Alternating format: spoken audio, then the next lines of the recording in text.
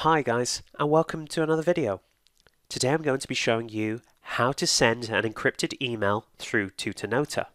In the previous Tutanota video on this channel, I showed you how to create a Tutanota email address, and upon creation of that email address, we received a notification telling us that we had to wait 48 hours before we could send and receive any emails through Tutanota. That 48-hour wait time has finally elapsed, and now we can begin sending an encrypted email. To create your first encrypted email, you want to go over to the left-hand side here and click New Email. Once you're here, you want to enter the email address of the recipient. I'm going to enter another one of my email addresses from another email hosting provider.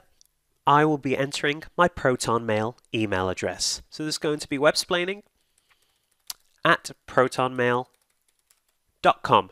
Now, if your recipient is a Tutanota email address, you will not need to encrypt the email on the recipient's end, as Tutanota provides end-to-end encryption. However, if the recipient that you're sending to is using Gmail or Outlook or Yahoo, for example, then you'll need to add a confidential password to encrypt the email on the other end. If I press enter here now, it should bring up a password to make the email confidential and encrypted. And there you go, it's asking for a password for websplaining@protonmail.com. So just pick a password and enter it.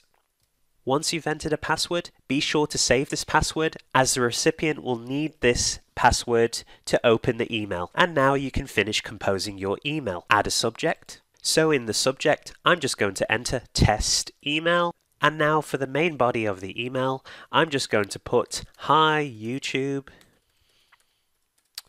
this is a test email," full stop.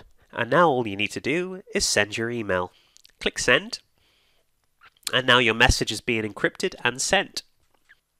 And now let's check our sent folder just to see if the email has been sent. Now all you need to do is share the password to the recipient.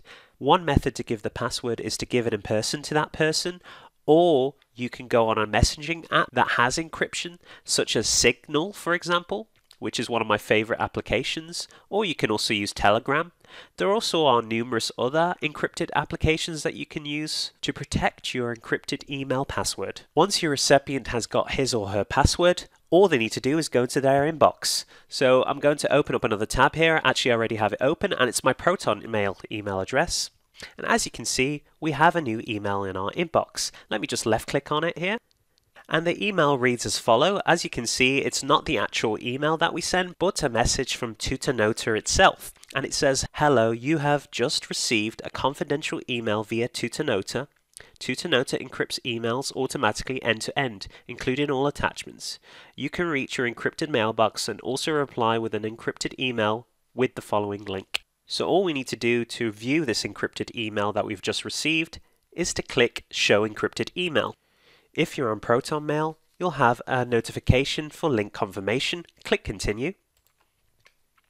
And another window should open here that asks you to enter the password that the sender has given to you.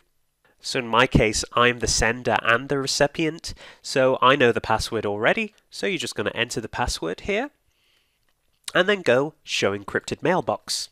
You'll be logged into an encrypted Tutanota mailbox, even though you don't actually own a Tutanota account as the recipient. Left click on your new email to view it.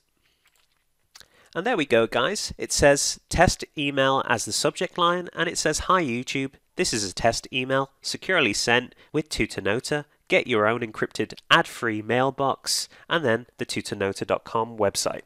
Alright guys, that pretty much concludes the video. I hope you enjoyed this short tutorial on how to send an encrypted email through Tutanota. If you did, be sure to give the video a like, comment down below and subscribe, and I'll see you on the next video.